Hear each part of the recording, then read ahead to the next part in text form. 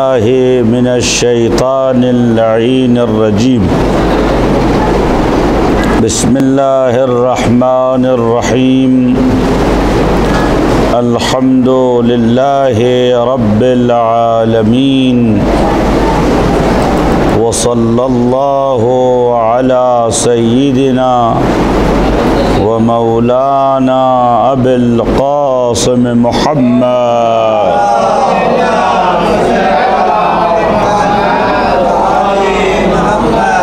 व आलिहि अत्तय्यबीन अत्ताहिरीन अल-मासूमीन अल-मुंतजबीन बिहिम नतवल्ला व मिन आदाइहिम नतबर्रउ इलल्लाह। क़ालल्लाहु तआला फ़ी हदीसिन क़ुदसिय्यिन मअरूफ़ुन बिहदीसिल लौह। क़ाला व अब्दी व वलिय्यी अली अदअु अलैहि आबाअन नुबुआ वलहुल इल्मु वल इत्तिलाअ यक़्तुलुहु इफ़रीत हाज़िहिल उम्मा। एक सलवात पढ़ दे मोहम्मद बाबू।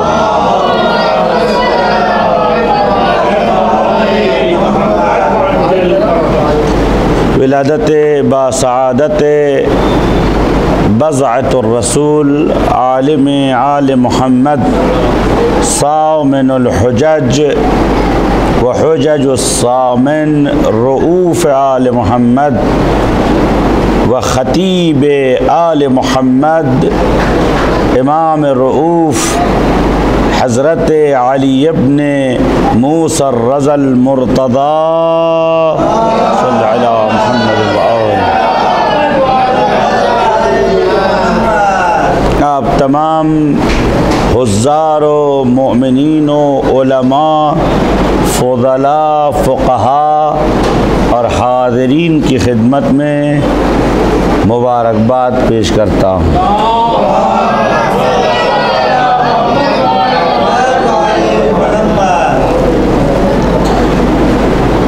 और सबसे मुहिम आज की शब जो है वो ये है कि हम इस अज़ीम मीलाद, इस अज़ीम शब की मुबारकबादी तहनियत तबशीर उसकी खिदमत में पेश करें जो हकीकी वारिस अइम्मा बखुसूस वारिस हज़रत रिज़ा यानी इमाम ज़मान अज्जलल्लाहु ताला फ़रजहुश शरीफ।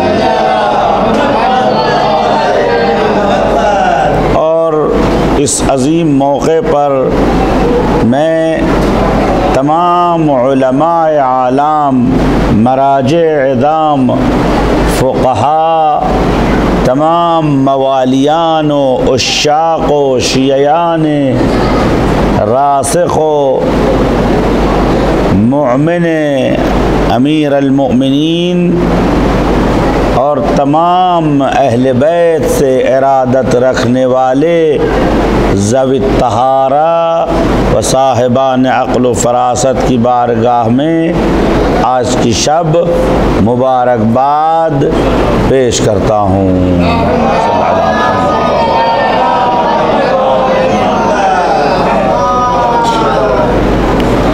हज़रत रिज़ा सलामुल्लाह अलैह के सिलसिले में इंशाअल्लाह बिहौल व क़ुव्वत इलाही बेइस्तिमदाद वली आलम इम्कान व कुतुब आलम इम्कान मौलाई व मौला ज़मान हज़रत इमाम ज़मान अज्जलल्लाहु ताला फ़रजहुश शरीफ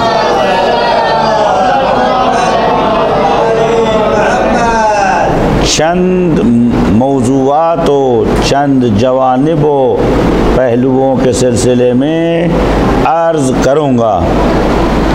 और चूँकि हज़रत रज़ा सलामुल्लाह अलैह एक अज़ीम शख्सियत हैं और उनकी ज़िंदगी और उनकी सिफ़ात और उनकी सवानिह, उनकी ज़िंदगी के हालात को यकीनन किसी किताब या चंद जलसात या चंद मजालिस के ज़रिए से महदूद नहीं किया जा सकता।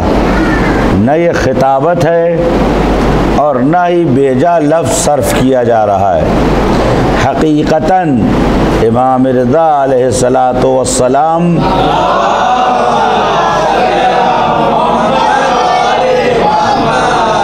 की शख्सियत मायानाज़ शख्सियतों में से एक है।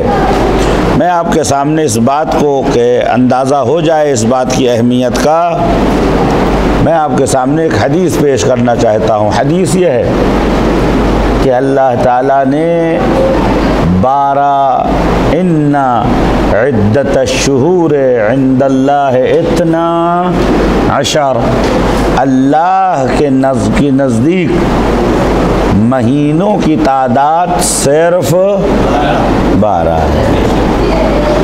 ये जो अल्लाह ताला कह रहा है इन्ना इद्दत अश्शुहूर इंदल्लाह इतना अशर, हस्र कर रहा है कि अल्लाह ताला ने उन मुक़द्दस और 12 ज़वात के सदक़े में हत्ता महीनों की शुमारिश भी 12 ही रखी।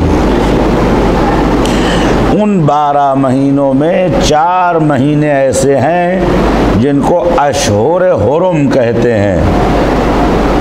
उन 12 महीनों में 4 महीने ऐसे हैं कि जिनको अशहुर हुरुम कहते हैं, जिनको ख़ास अहमियत हासिल है।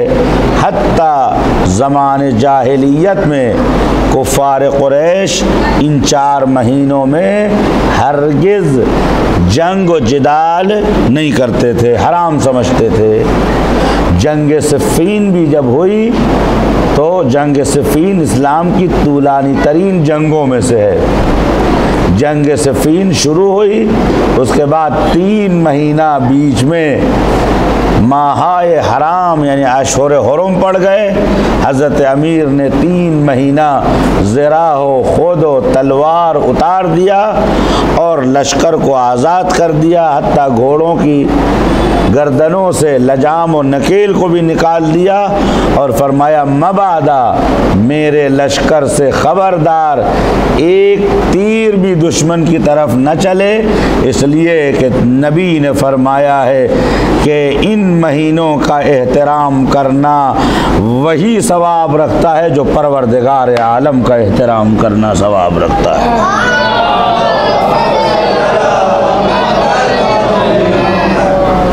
मैं इंशाअल्लाह अल मुस्तान 4 महीने के सिलसिले में ज़िक्र आपसे करूँगा ज़रूर, लेकिन मैं ये चाहता हूँ कि मेरे दोस्त जो मेरे जवान बच्चे हैं और जहाँ जहाँ मेरी आवाज़ पहुँच रही है वो सोचें कि वो 4 महीने कौन कौन से हैं। बस बतौर नमूना मैं 2 महीनों के नाम ले देता हूँ।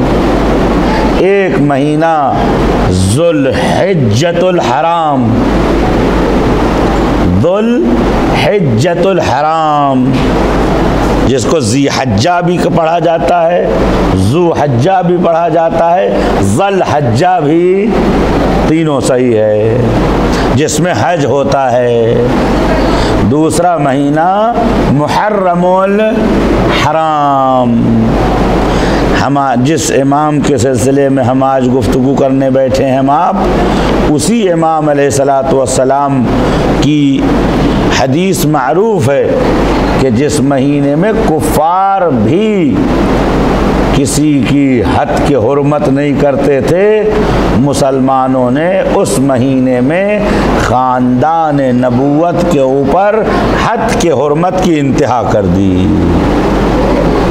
बाकी 2 महीने आप हजरात मालूम करके आइएगा, इंशाअल्लाह अक्सर को मालूम है, बाकी कल मैं तफसील बता दूंगा।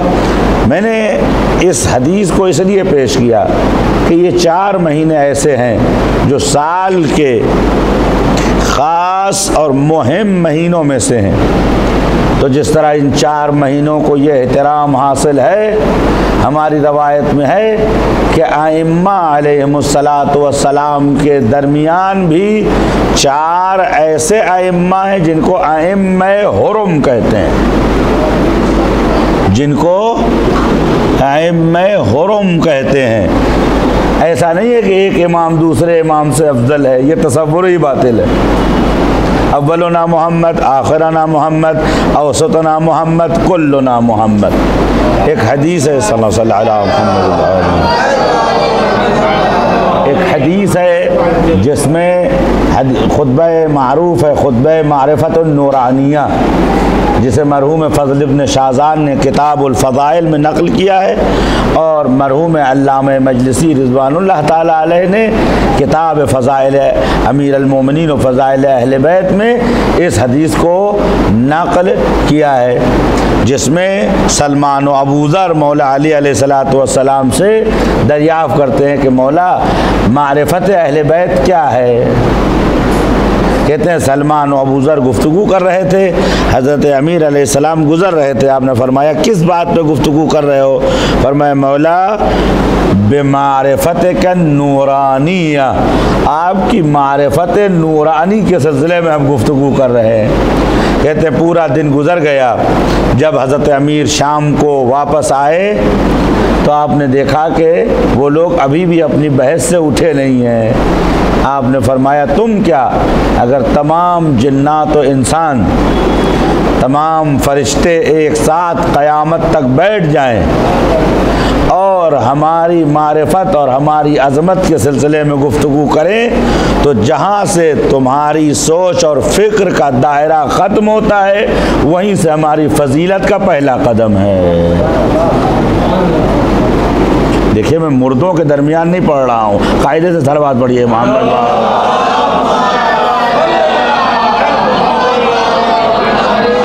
खुदा शाहिद है, कब्रिस्तान में अगर मैं ये बात कहता तो मुर्दे उठ के सलवात पढ़ते, कायदे की सलवात पढ़िए इमाम।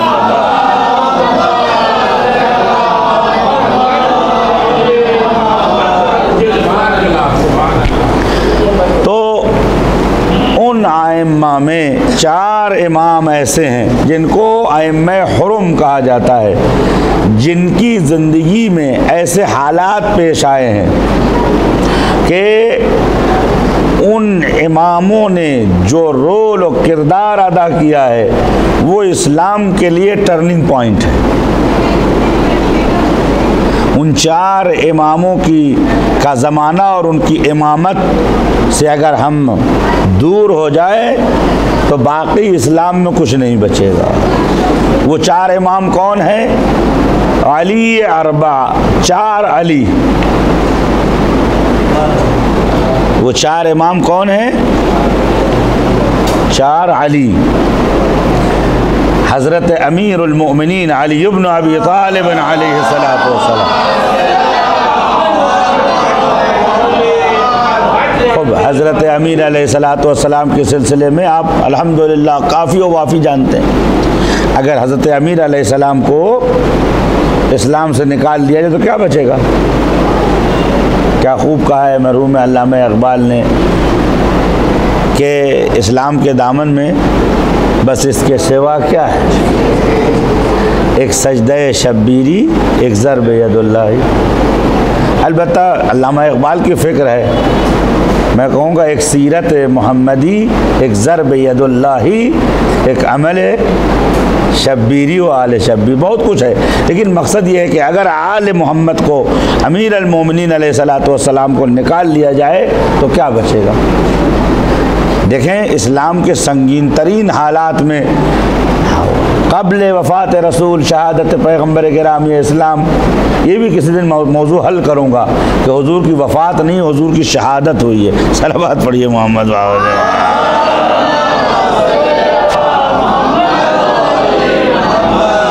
हुजूर की वफ़ा, वो भी किसी यहूदी औरत ने आपको जहर नहीं दिया है। जिसने जहर दिया वो यकीनन यहूदी होगी, लेकिन बेज़ाहिर वो यहूदी नहीं थी। एक सौ और सलावत पढ़ दे मोहम्मद।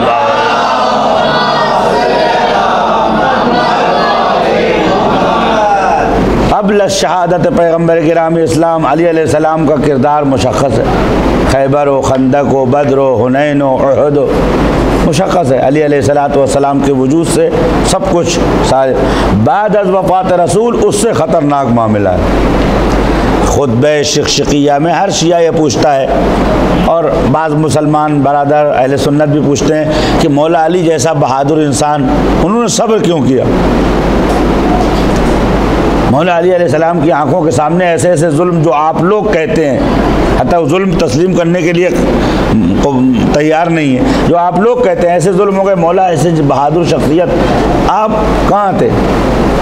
तो मैंने कहा भाई आप शियों से क्यों पूछते हैं? आप जाइए नहजुल बलागा पढ़िए, आपके सामने नहजुल बलागा मौजूद है, किताबों में सब कुछ मौजूद है। मैंने कहा मौला अली अलैहिस्सलाम का एक खुतबा है, खुतबा शिक़शिक़िया। शिक़शिक़ा कहते हैं कि जब ऊँट को शदीद गुस्सा आता है तो उसके मुंह से कफ जाहिर होने लगता है। जब वो कफ निकलने लगे इसका मतलब है कि इसको बहुत दिन से तकलीफ़ व परेशानियाँ हैं, लेकिन थोड़ी देर के बाद जब वो गुस्सा कम हो जाता है तो वो कफ दोबारा बैठ जाता है। हंगामी हालात की वजह से ज़ब्त और सब्र से थोड़ी देर के लिए हाथ उठा लेने का नाम क्या है? शिक़शिक़ा है। हज़रत अमीर अलैहिस्सलाम ने 25 साल सब्र किया।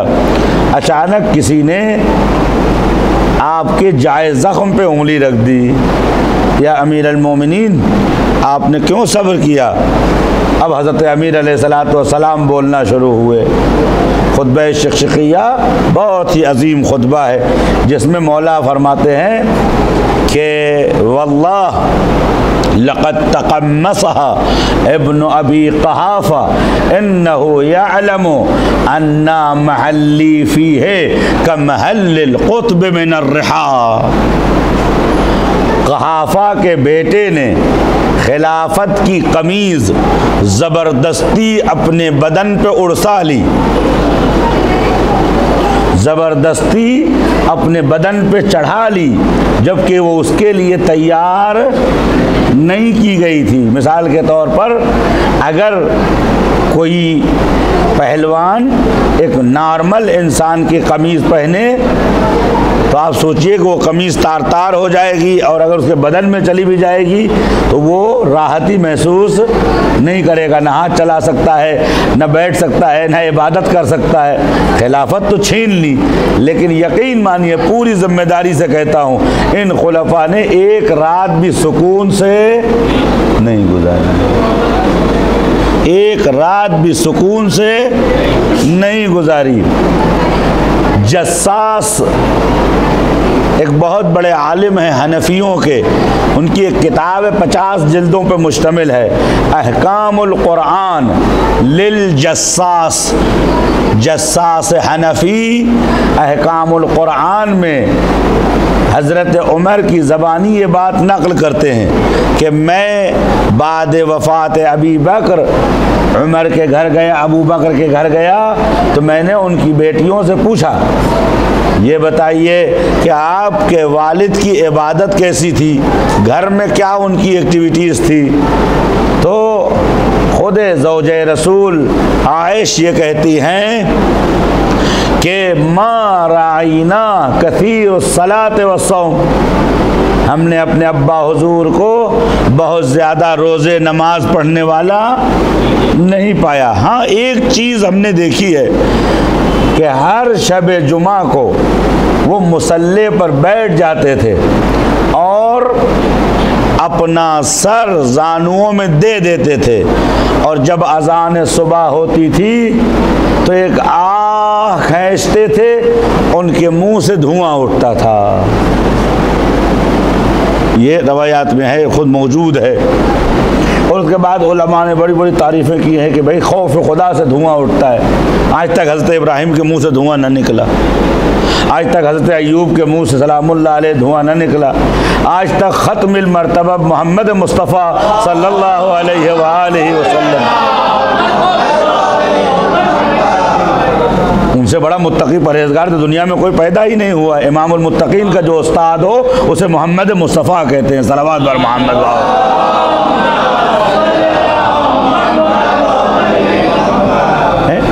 आज तक अमीरुल मोमिनीन अलैहिस्सलातु वस्सलाम के दाहिने अक़दस से धुआं नहीं निकला। ये कौन सा तक़वा है कि सिर्फ आपके मुंह से धुआं निकलता है।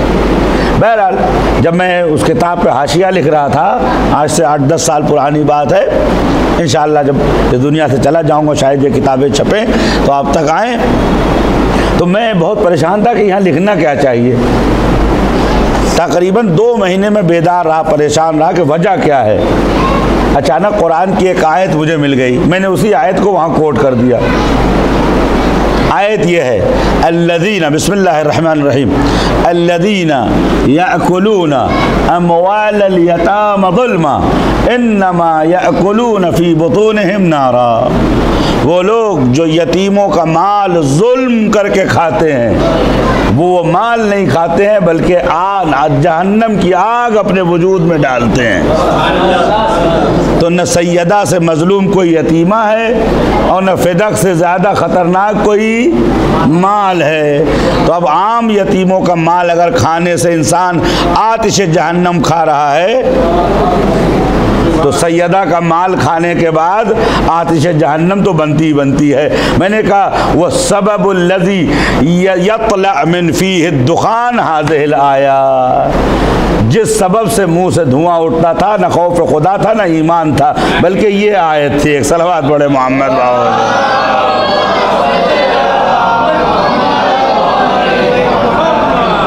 एक और साल जश्न का माहौल, एक सलवात पढ़े।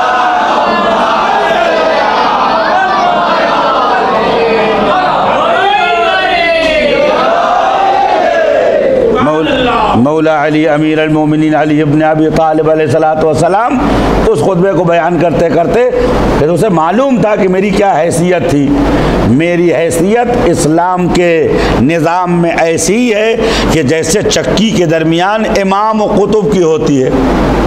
जिन लोगों ने जांता देखा है, चक्की देखी है, वो मेरी बात समझ सकते हैं। आज भी चक्की ऐसी ही घूमती है।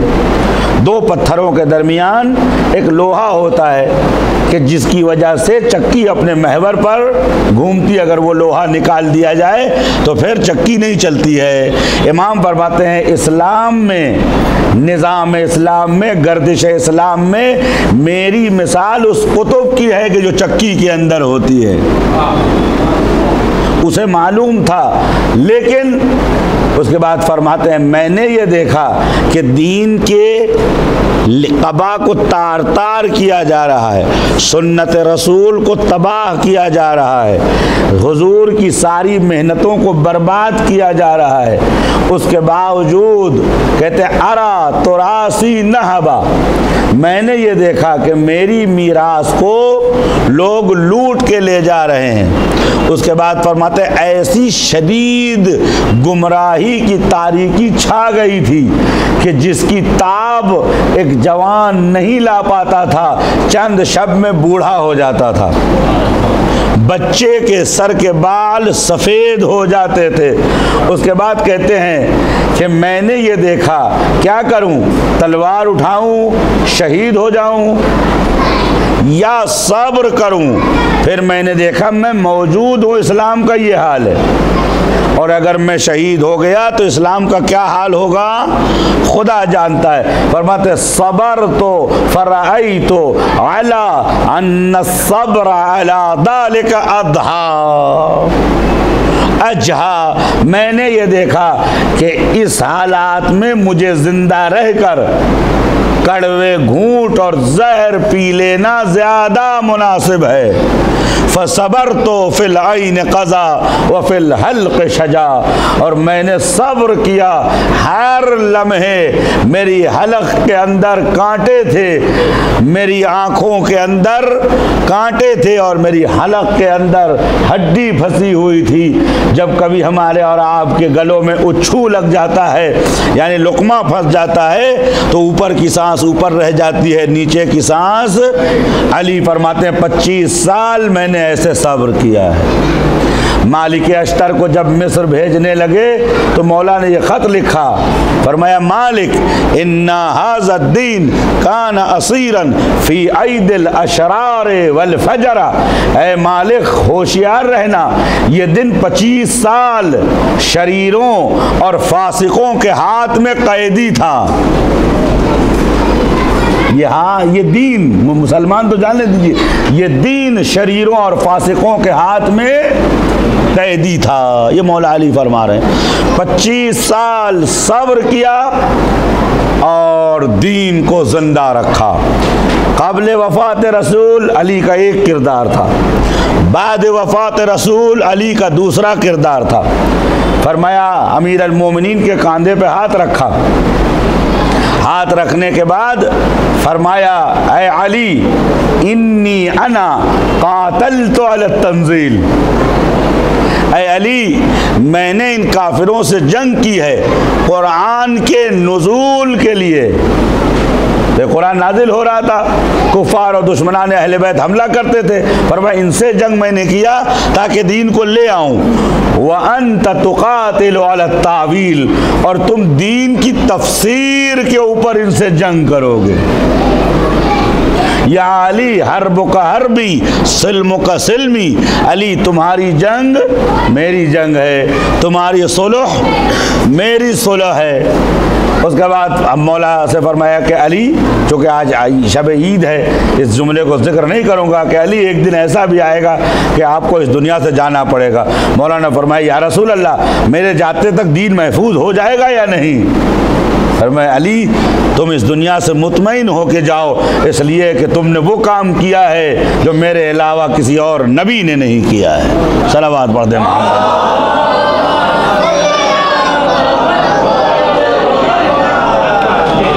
लिहाजा अली अलैहिस्सलाम का नक्श और रोल इस्लाम में बयान करने की ज़रूरत नहीं है। अज़हरो मिन शम्स है।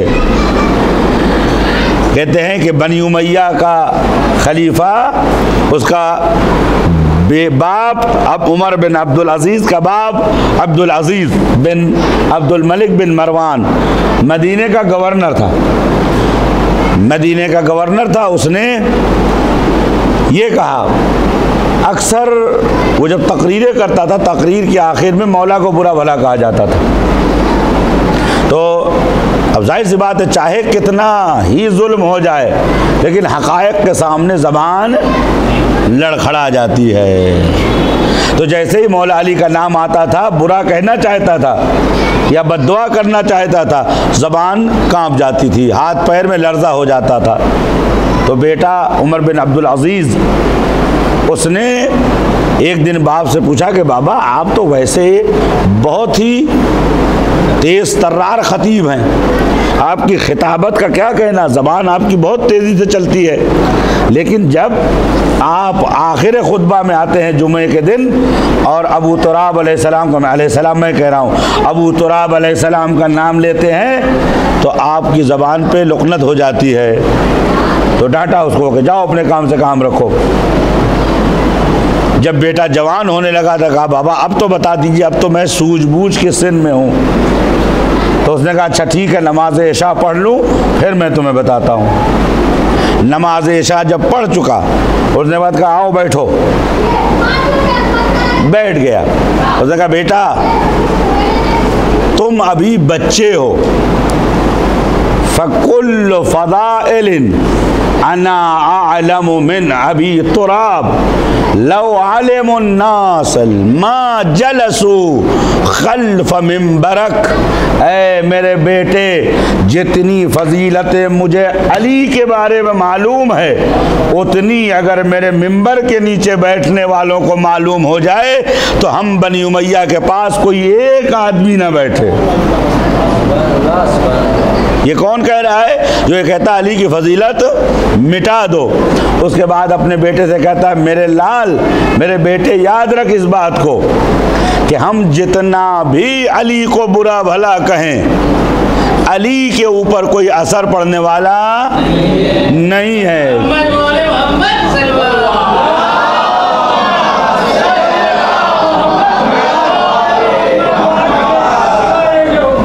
अली अलैहिस्सलाम के ऊपर कोई असर पड़ने वाला नहीं है। लेकिन मेरे बेटा याद रख मेरे लाल के अली इब्न अबी तालिब को हम जितना बुरा कहते हैं उससे कहीं दर्जा बालातर वो हैं। उसके बाद कहता है सुन मेरे लाल, इस बात को याद रखना कि इन्ना मसलो बनी उमैया का मसले जीफतिन, हम बनी उमैया की मिसाल सड़े गले मुर्दार की है। कौन कह रहा है? जो वारिस खिलाफा है।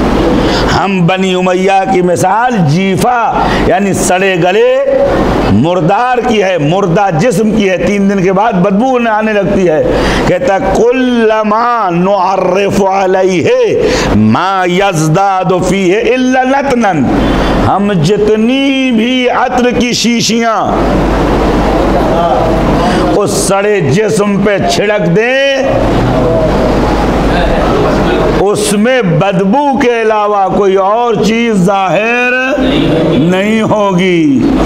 उसके बाद कहता है बेटा याद रख व इन्नना खुल्लमा नुज़य्या अली औ नुनक़्क़िस, हम जितना चाहते हैं अली को छोटा करें, अली के नाम को लोगों के सामने मिटाएं, लेकिन हर बार जब हम अली को बुरा कहते हैं कअन्नना नाख़ुदु नासियतहा व नरफ़अहु इला समा, हर बुराई में हम अली के बाजुओं को पकड़कर खुद आसमान पे ले जाते हैं।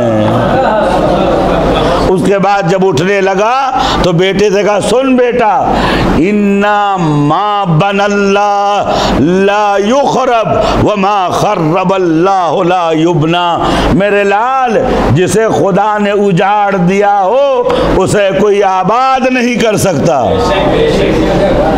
मेरे लाल जिसे खुदा ने वीरान किया हो उसे कोई आबाद नहीं कर सकता, और जिसे खुदा ने आबाद किया हो उसे कोई मिटा नहीं सकता। हम बनी उमैया पर खुदा ने लानत भेजी है और हमें वीरान किया है, और अल्लाह ने खुद कहता अली पर दुरूद व सलाम भेजा है और आबाद किया है। सलावत पढ़े।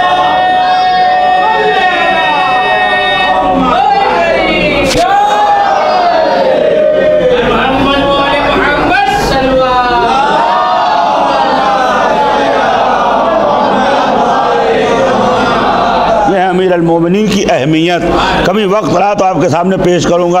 अली की ज़रूरत माशरे इस्लामी के अंदर ये एक मौजू है जिस पर गुफ्तगू होनी चाहिए कि अली कितने ज़रूरी उन्सुर हैं मुसलमानों के लिए, इस्लाम के लिए, दुनिया के लिए, कुरान के लिए।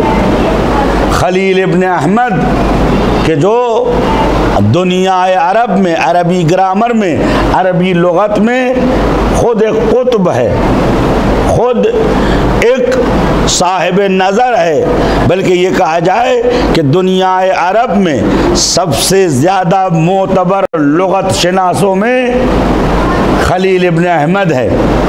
खलील इब्न अहमद फराहीदी खुरासान में मामून रशीद के दरबार में हाजिर हुआ। मर्व जिसे आज खुरासान कहते हैं, मामून रशीद के दरबार में हाजिर हुआ। जैसे ही दरबार में हाजिर हुआ उस वक्त हज़रत रेज़ा अलैहिस्सलातु वस्सलाम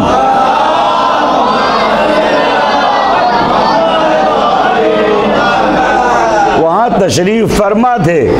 जैसे ही खलील इब्न अहमद आया, खलील इब्न अहमद ने खलीफा से पहले बढ़कर दस्ते इमाम रज़ा अलैहिस्सलातु वस्सलाम को चूमा।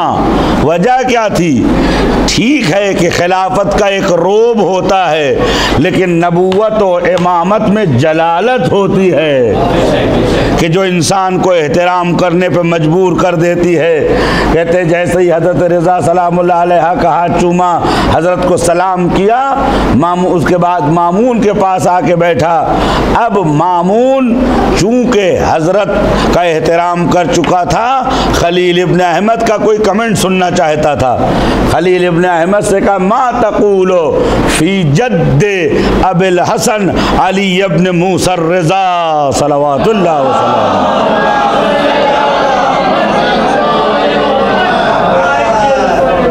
क्या कहते हो? आपका नज़रिया क्या है अबुल हसन अली इब्न मूसा रज़ा अलैहिस्सलाम के जद्द अमजद अली अलैहिस्सलाम के बारे में तुम क्या कहते हो? खलील बिन अहमद होशियार आदमी था। कहता अगर फ़ज़ाइल को खोलता हूँ तो कल ये मुझे मेरे घर से निकाल के मारेगा, कल मेरे साथ परेशानियाँ ईजाद करेगा।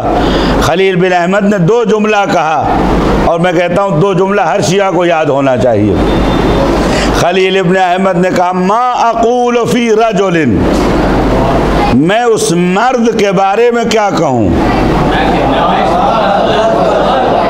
खलील ने यह बता दिया, अहले अदब की ज़बान में मुज़क्कर हज़ारों हैं, मर्द बस अली इब्न अबी तालिब हैं। सलावत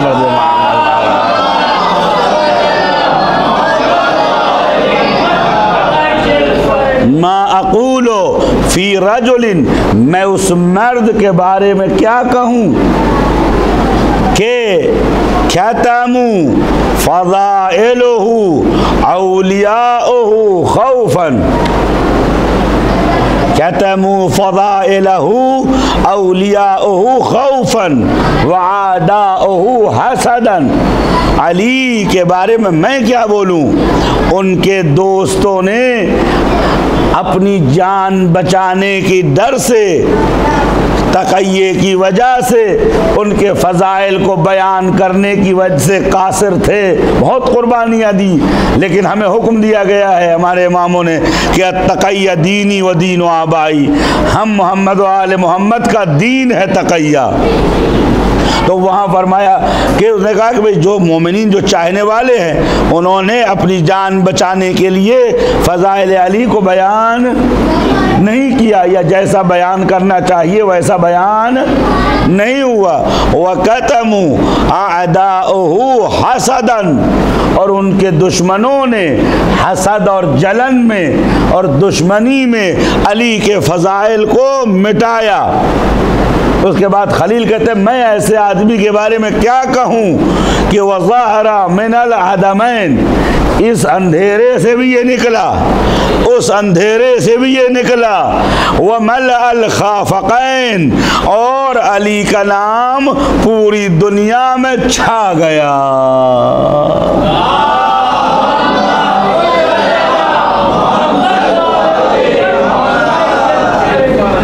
तो हज़रत अमीर अलैहिस्सलाम की क्या अहमियत है दीन में, ये वाज़ेह है। दूसरे अली इमाम ज़ैनुल आबिदीन अलैहिस्सलातु वस्सलाम। बस लेकिन ये मुकदमा अगर न बनाऊं तो कल की बातें आपको समझ में नहीं आएंगी या बात वाज़ेह नहीं होगी, लिहाज़ा ये मुकदमा पेश कर रहा हूँ। दूसरे अली इमाम सज्जाद अलैहिस्सलातु वस्सलाम है। आप यकीन रखिए, कुर्बानी देना एक मरहला होता है, कुर्बानी को सही और सालिम बचाकर मकसद तक पहुँचा देना दूसरा मरहला होता, बल्कि बेमरातिब शहादत देने से ज़्यादा उस शहादत को महफूज रख लेना मुश्किल होता है। बहुत से लोगों ने शहादत दी, बहुत से लोगों ने कुर्बानी दी, लेकिन कोई ऐसा नहीं था उनके पास कि उनकी कुर्बानी को महफूज कर लेता। ये इमाम हुसैन अलैहिस्सलातु वस्सलाम के इस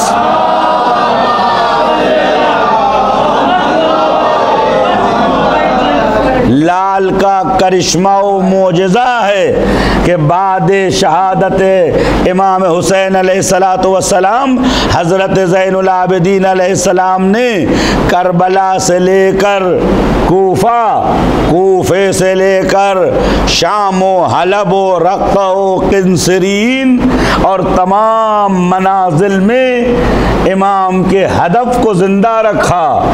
और कल तक शहीद हो जाना बेइज्जती की दलील थी, कल तक जीत की निशानी ये थी कि इंसान जो मार दे वो जीता हुआ है, जो मारा जाए वो हारा हुआ है। ये सैयद सज्जाद का मोजज़ा है कि जो मार दे वो जालिम होता है, जो हक बात पर शहीद हो जाए वो शहीद होता है, वो जीता हुआ होता है। जब कूफे या शाम के मैदान की गलियों में अब्दुल्ला इब्न तलहा यानी तलहा का बेटा हजरत सज्जाद अलैहिस्सलातु वस्सलाम को देख कर कहता है, मनिन्नाजिह यब्ना या अली इब्न अल हुसैन, ऐ अली हुसैन के बेटे कौन जीता?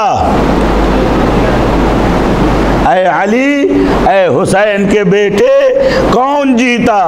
इमाम अलैहिस्सलातु वस्सलाम ने फरमाया, इज़ा हाना हीन सलात, जब नमाज का वक्त हो, कब्बरता व हल्ललता व शहदता, जब तकबीर कहना, ला इलाहा इल्लल्लाह कहना, व अशहदु अन्न मुहम्मदन रसूलुल्लाह कहना, तो समझना नजहना वल यजीद गैर फाइज, हम जीत गए और यजीद हार गया। इमाम ज़ैनुल आबिदीन अलैहिस्सलातु वस्सलाम हुसैन की तमाम कुर्बानियों को सही और सालिम इन खतरनाक दर्रों से लेके वापस आ गए और मकसद व हदफ इमाम हुसैन की हिफाजत की। ये एक काम है, एक जुमला। इमाम ज़ैनुल आबिदीन अलैहिस्सलाम जब दरबार यजीद में पहुँचे तो दरबार यजीद में ईसाई थे, यहूदी थे, दीगर मुल्कों के सफरा थे। वहाँ के ऊपर एक से एक खतीब बैठे हुए थे और अलयाज़ु बिल्लाह हज़रत असीर थे, हज़रत का हाथ बंधा हुआ था। यजीद का खतीब मिंबर पे गया, जब मिंबर पे खुतबा देने चढ़ा तो बुरी बुरी बातें करने लगा। हज़रत अमीर अलैहिस्सलातु वस्सलाम और पैगम्बर गिरामी इस्लाम के ख़िलाफ़ उसने जुमलात कसने शुरू किए, भक्तियाँ बोलनी शुरू की। तो इमाम ज़ैनुल आबिदीन अलैहिस्सलातु वस्सलाम कहते हैं, फसमेना सौतल इंजला, जंजीरों के हिलने की आवाज़ हमारे कानों में हुई। इज़ हुवा नाहिज़ुन वक़ाइद, हमने देखा कि जो बैठे थे अपनी जगह से खड़े हो गए और उस जाकिर को डांटा। फरमाया, महन अय्युहल खतीब, ऐ बोलने वाले अपनी ज़बान को लगाम दे। वक़ुल फ़ीमा फ़ीह रिज़ल्लाह, वो कह जिससे खुदा राज़ी हो।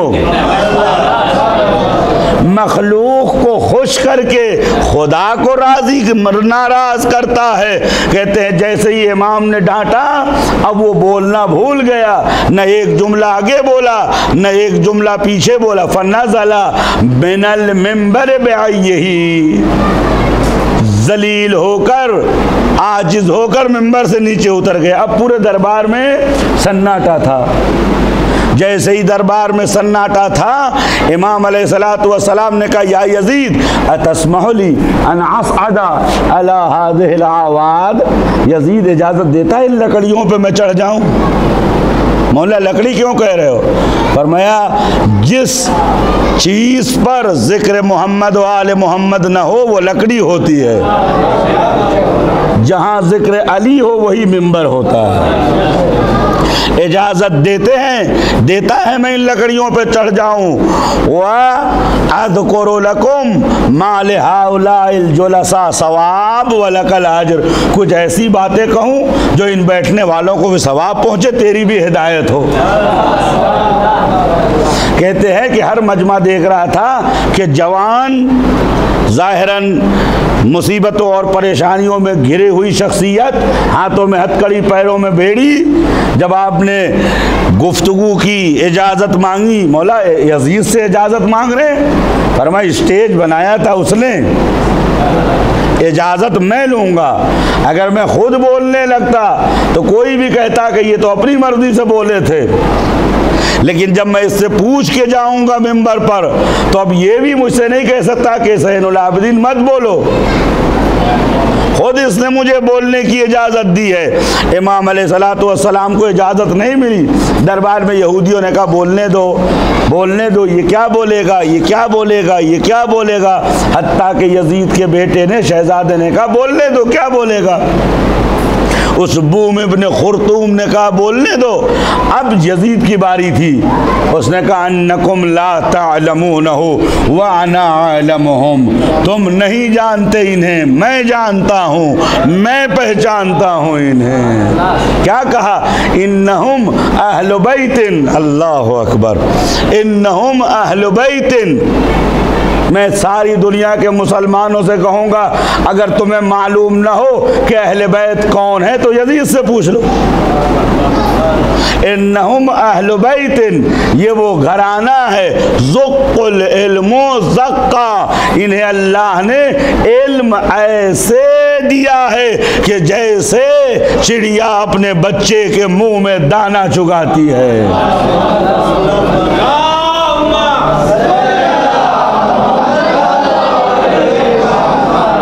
इनको इल्म ऐसे, मतलब क्या है, मतलब ये इल्म इल्म लदुन्नी है, खुदावंद आलम ने दिया, इन्होंने लिया, और किसी को पता भी नहीं चला कि खुदा ने क्या दिया, इन्होंने क्या लिया।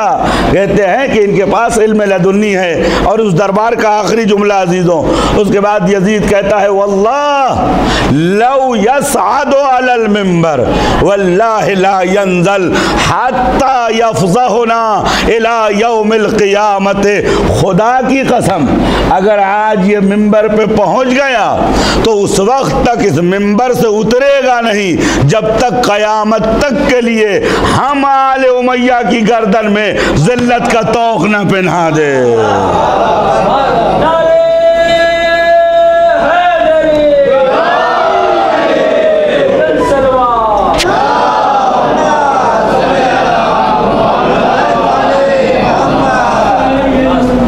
इमाम ज़ैनुल आबिदीन, ये करबला के बाद के वाक़यात है। हम खाली इमाम ज़ैनुल आबिदीन के लिए मसाइब पढ़ते हैं, उनकी शख्सियत के सिलसिले में गुफ्तगू नहीं करते हैं। समझते हैं अलयाज़ुबिल्लाह कमज़ोर इमाम, और जो लोग इमाम को बीमार कहते हैं वो खुद बीमार हैं, वो जहन के बीमार हैं।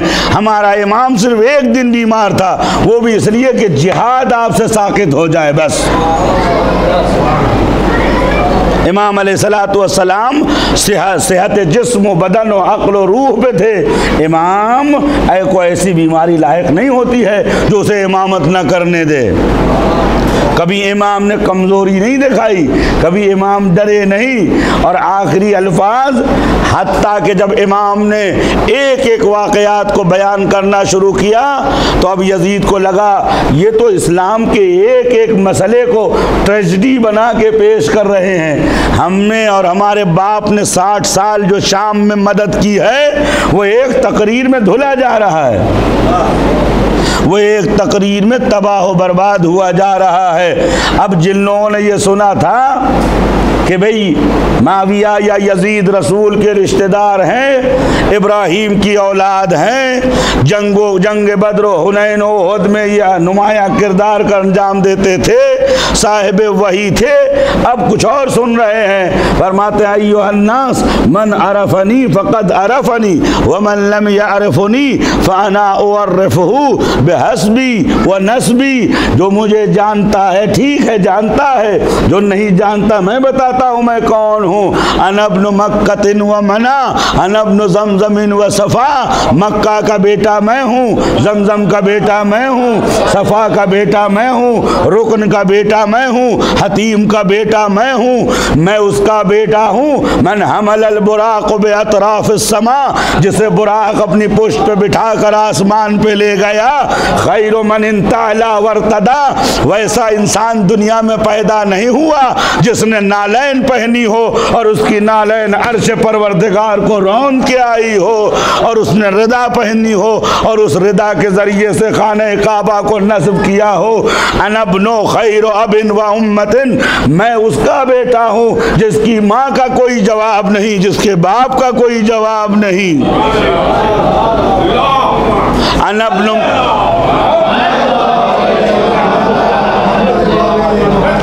मैं उसका बेटा हूँ। समहुन शरीफुन बहलूल अजीज़ुन ताहिरुन मिक़दानुन मेहमामुन इमामुन सलीमुन शरीफुन हलीमुन, मैं उसका बेटा हूँ जो हलीम है, शरीफ है, इमाम है, अजीज़ है, बाइज़्ज़त है। जब सब बोलने लगे तो हर आदमी कहते अमीर शाम, तुम तो कहते थे हम रसूल अल्लाह के रिश्तेदार हैं। ये तो खुद बता रहा है कि मैं मोहम्मद का अनब्नु मोहम्मद अनिल मुस्तफ़ा अनब्नु खदीजतिल गर्रा अनब्नु फातिमत ज़हरा अनब्नु मंज़ार बाब ज़रबैतैन अनब्नु मन बाया अब बयातैन, मैं उसका बेटा हूँ जिसने एक मैदान में दो तलवारों से जंग की, एक ही नमाज को दो क़िबलों में एक साथ पढ़ी। मैं उसका बेटा हूँ कि जिसने दो बैयत की। मैं उसका बेटा हूँ जिसने एक लम्हा कभी कुफ्र शिर्क अख्तियार नहीं किया। ज़ालिका अबुल हसनैन सैयदुल कौनैन अमीरुल मोमिनीन अली इब्न अबी तालिब।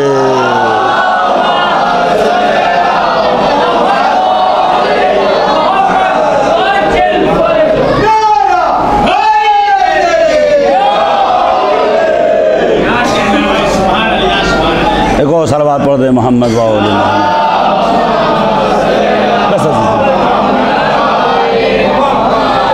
हम कहाँ सो रहे हैं, हमें ख़बर कहाँ है अपने इमामों के बारे में। ये मुझ जैसे ख़तीबों और ज़ाकिरों का गुनाह है कि जब मिंबर पे बैठ के अपने इमाम के फ़ज़ाइल नहीं बयान करते। एक सलवात पढ़े मोहम्मद वाली।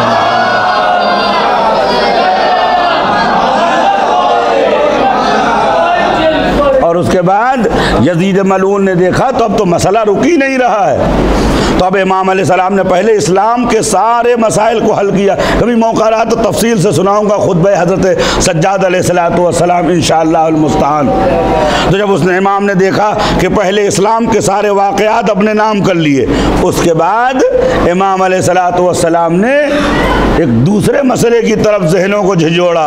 लेकिन जहन इंसानी या फ़ज़ाइल से माइल होता है या मसाइब से माइल होता है।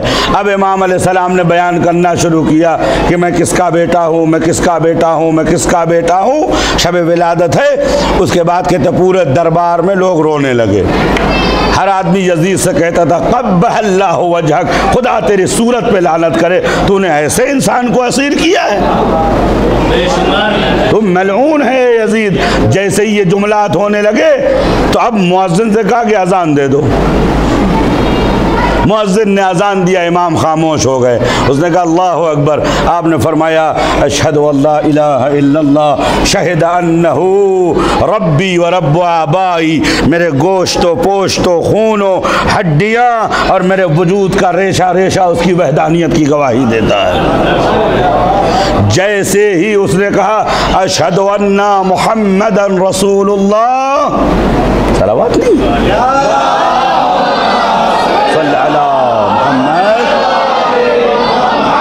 मैं गवाही देता हूँ कि मोहम्मद सल्लल्लाहु अलैहि वसल्लम उसके रसूल हैं। आपने फरमाया अय्युहल मुअज्जिन बिहक़्क़िल्लज़ी शहदता बिनुबुव्वते उसकुत, ऐ मुअज्जिन तुझे इस मोहम्मद की कसम है जिसके नबी होने की गवाही तूने अभी दी है, थोड़ी देर खामोश हो जा।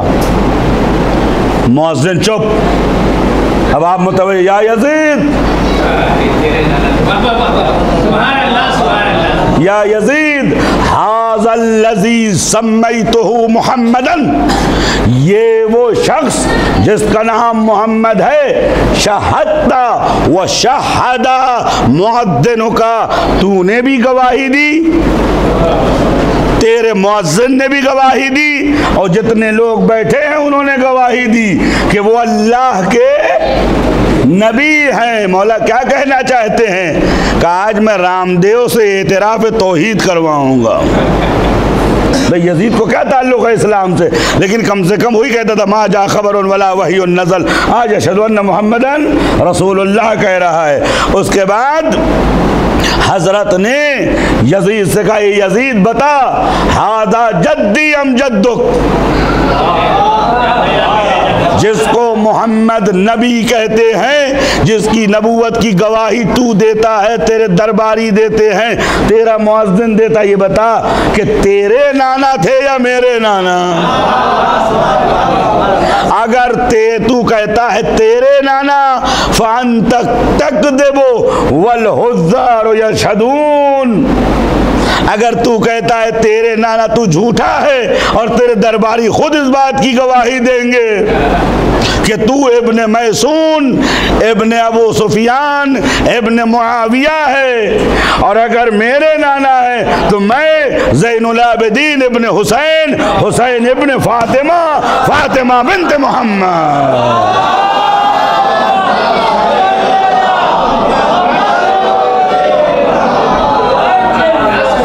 ये बता कि अगर मेरे नाना हैं। अब अजीज़ो एक सवाल पर यजीद की सारी हैसियत धुल दी।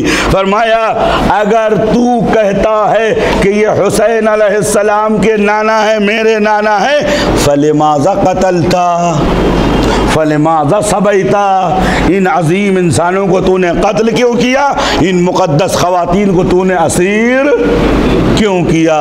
रवायत में है कि यजीद अपने सर के ऊपर अबा डालकर मैदान छोड़कर भाग गया। ये है इमाम सज्जाद अलैहिस्सलातु वस्सलाम। ये तो करबला की शहादत के बाद का किरदार है। बादज़ रुजू, जब आप लौट के आए, अमीर अल मोमिनीन की दुश्मनी की वजह से तमाम दीन को इन्होंने मिटा दिया था, कुछ बचा नहीं था। इमाम सज्जाद अलैहिस्सलातु वस्सलाम की निगाहों में था कि तमाम असहाब शहीद हो गए हैं। मौला अली के सहाबियों को, असहाब को माविया ने मार डाला, ज़ियाद इब्ने सुमैया ने मार डाला, ज़ुबैदुल्लाह इब्ने ज़ियाद ने मार डाला। रही सही कसर जो थी वो यजीद ने पूरी की। अब कोई ऐसा शख्स मौजूद नहीं है कि जो आइंदा अमीर अल मोमिनीन अलैहिस्सलातु वस्सलाम और उनके चाहने वालों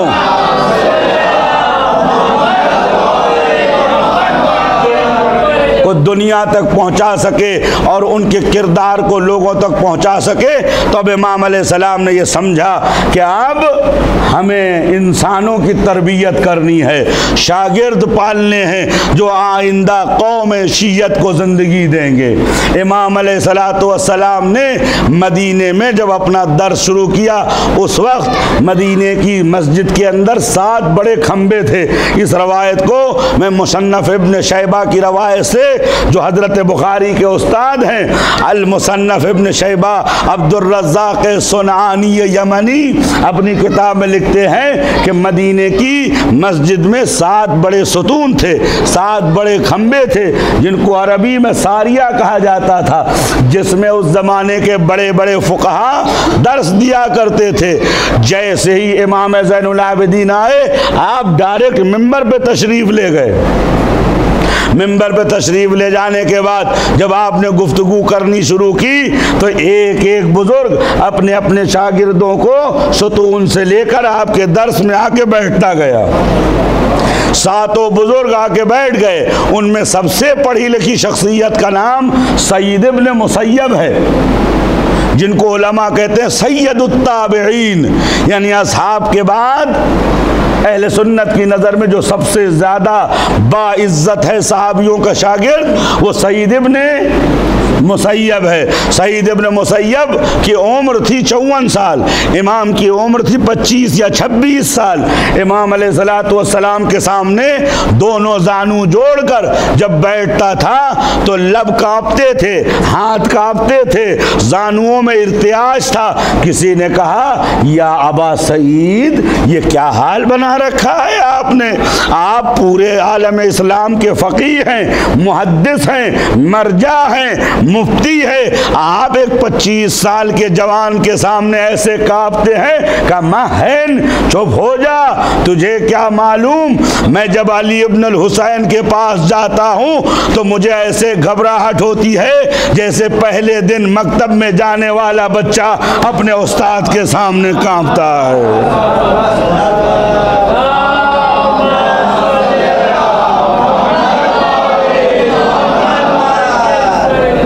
इमाम ज़ैनुल आबिदीन अलैहिस्सलाम ने जिस मदीने के दरवाजे को लोगों ने बंद कर दिया था, लोगों के लिए खोल दिया। अली बिन वशा जो कूफे के रहने वाले हैं, कहते हैं बाद शहादत इमाम ज़ैनुल आबिदीन अलैहिस्सलाम मैं सन 95 हिजरी में कूफा पहुंचा तो मस्जिद कूफा में मैंने देखा 500 मुहद्दिस, यानी 500 मुफ्ती, 500 दारुल इफ्ता रखने वाले उलमा बैठे थे और सब कहते थे हद्दसनी ज़ैनुल आबिदीन अली इब्नुल हुसैन।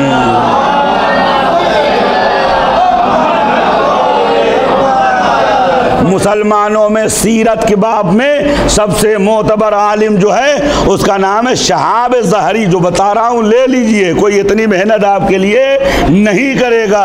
इब्ने शहाब ज़हरी जिसने जितनी भी सीरत की किताबें लिखी गई हैं उन सब में उसकी हदीसें सबसे ज़्यादा हैं। शहाब ज़हरी आलिम था मदीने का, लेकिन अब्दुल मलिक इब्ने मरवान के दरबार से पैसे लेता था, लेकिन चूंकि पुराने ज़माने में शागिर्द था इमाम ज़ैनुल आबिदीन अलैहिस्सलाम का, एक दिन अब्दुल मलिक इब्ने मरवान ने इमाम ज़ैनुल आबिदीन की बुराई की, फरमाया अमीर कुफ़ लिसानक, खबरदार सैयद सज्जाद को बुरा मत कहना। का क्यों? का इन्नी समिअतु अन अबी व हुवा अन जद्दिही अन रसूलिल्लाह, मैंने अपने बाप से सुना है, अब्दुल शहाब से, शहाब ने अपने बाप से सुना है, उसने अपने बाप से सुना है कि रसूल खुदा सल्लल्लाहु अलैहि व आलिहि वसल्लम,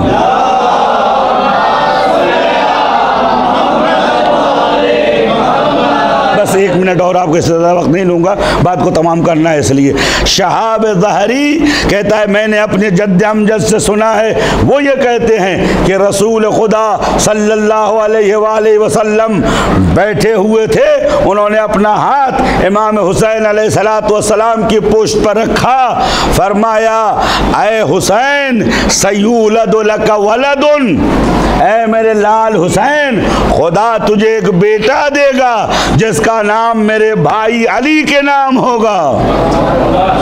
इज़ा कान यौमल क़ियामा, जब क़यामत का दिन होगा, तमाम अंबिया, तमाम औलिया, तमाम इबादत गुजार लोग सफ़ों में बैठे होंगे, अचानक आसमान से निदा आएगी आईना ज़ैनुल आबिदीन, कहाँ है इबादत गुजारों की जीनत?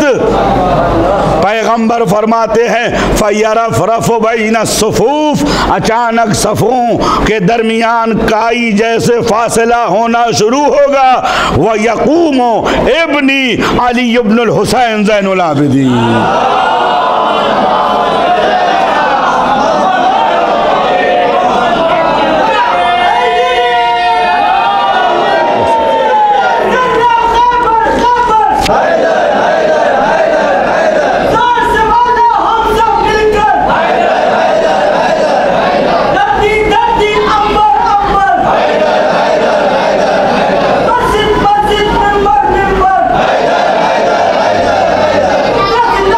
किसके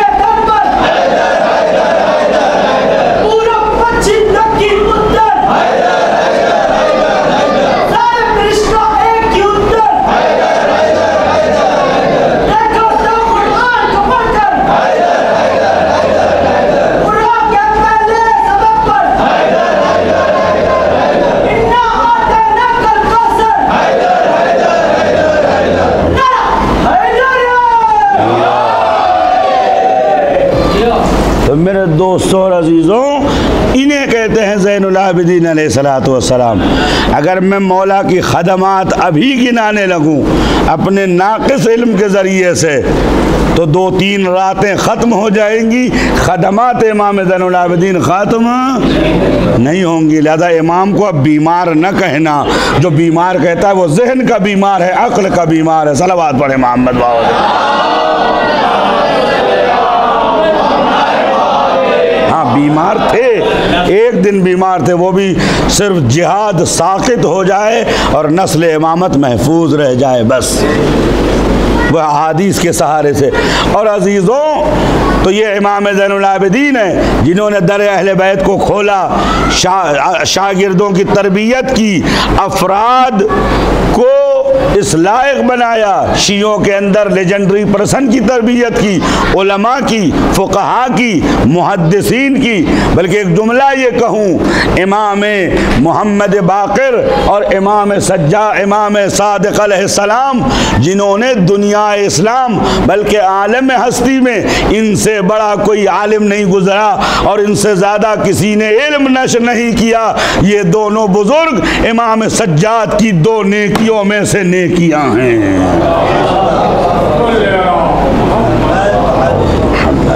और तीसरा अली, जिसने आलम इस्लाम में सबसे अजीम खदमात अंजाम दी है, वो हमारे और आपके मौला इमाम अली रज़ा अलैहिस्सलाम।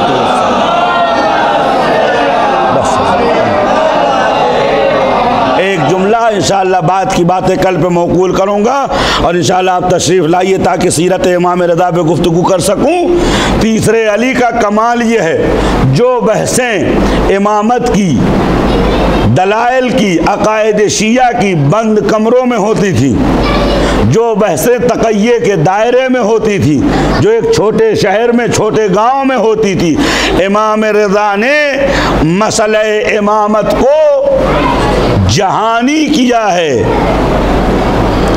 मसले इमामत को इंटरनेशनल किया है, ग्लोबल लेवल पर इमामत को मुंतशिर किया है।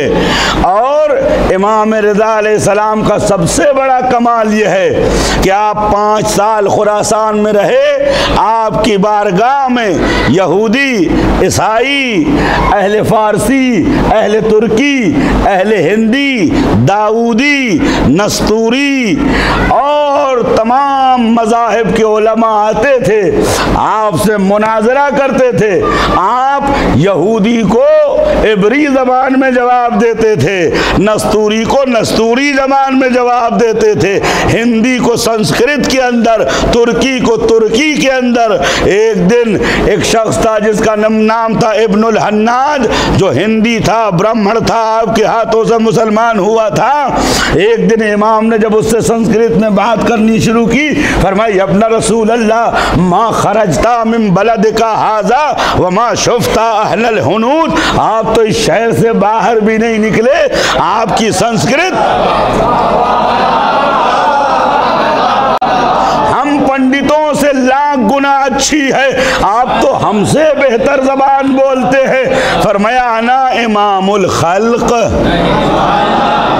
मैं खल्क का इमाम हूँ। वो इमाम ही क्या जो खल्क की जबान न जाने।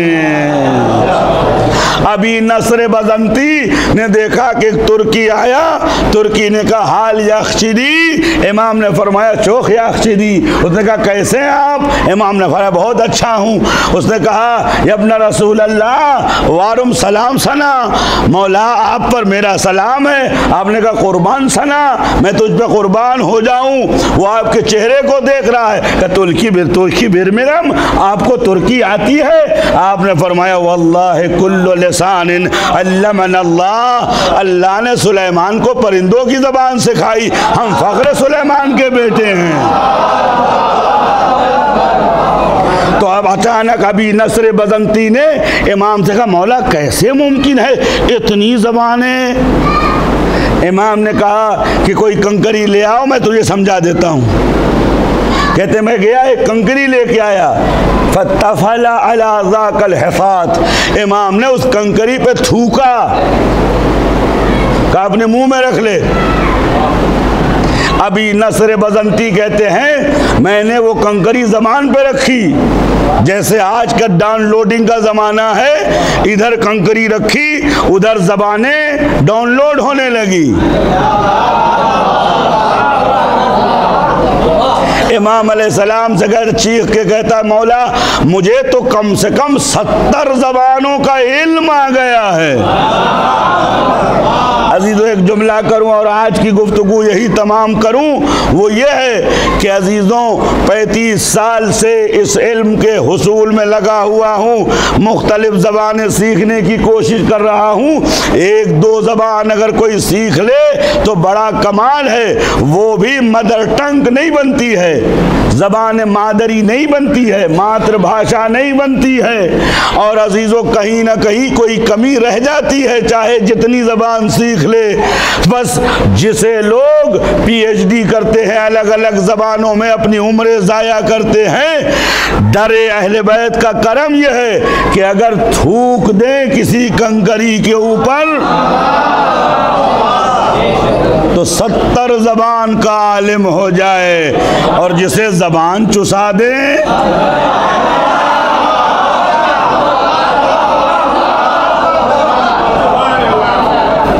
इंशाअल्लाहुल मुस्तान।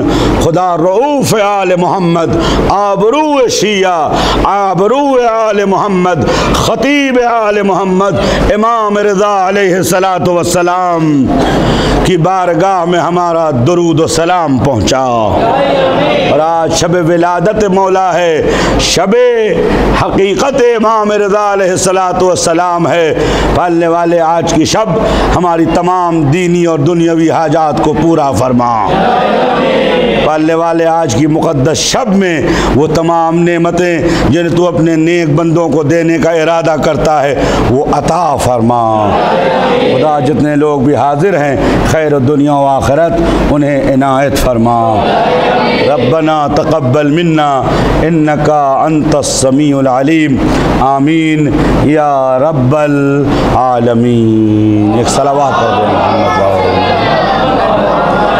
एक मुख्तसर पजीराई का इंतज़ाम किया गया है। जाहिर सी बात है कि आज की शब विलादत है, शब जश्न है, और इंशाअल्लाह महफिल 5-7 आधा एक घंटा 40 मिनट जो भी पढ़ने वाले जितने होंगे उससे पहले एक मुख्तसर पजीराई है। और आप सब सलावत पढ़ें मोहम्मद वाले मोहम्मद के ऊपर और दुरूद व सलाम अल्लाहुम्मा सल्ली